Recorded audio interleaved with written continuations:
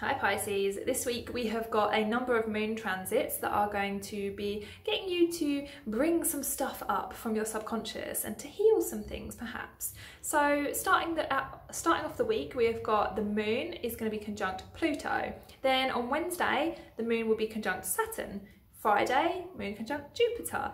Sunday, moon conjunct Neptune. Lots of moon transits this week. And so what this is doing is it is just kind of changing our emotions day by day, so that, you know, at times we are reflecting on different aspects of ourselves, and we might feel completely different on Monday than we do on Thursday. And you know, it's not to say that Monday will be better than Thursday or Thursday will be better than Monday. It's just kind of learning to allow these feelings to flow in and out of us. And you are mutable water, which means that, you know, you are constantly moving water like the tides, so this should be quite easy for you, and you might even get some extra kind of intuitive guidance from this week, or some extra psychic abilities. You know, maybe you get some dreams that are trying to tell you something, or you know, you have a conversation with a friend and you have some like insight into a particular situation in your life. Watch out for these, because these little synchronicities can really help you to move forwards on your path.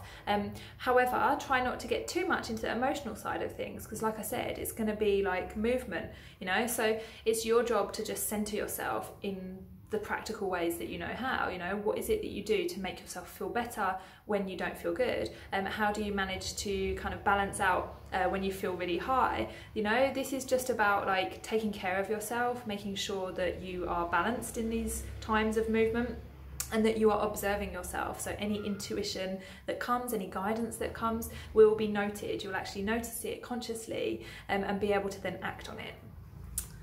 So your cards of this week are the Ace of Pentacles and the Knave of Wands.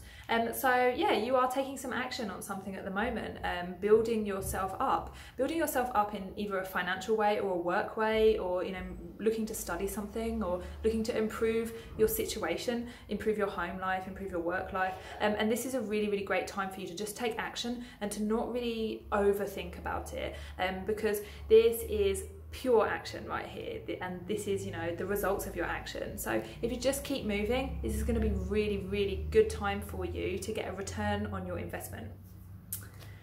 So let me know in the comments if that resonated this week. Otherwise, hit that subscribe button and I'll see you here next time.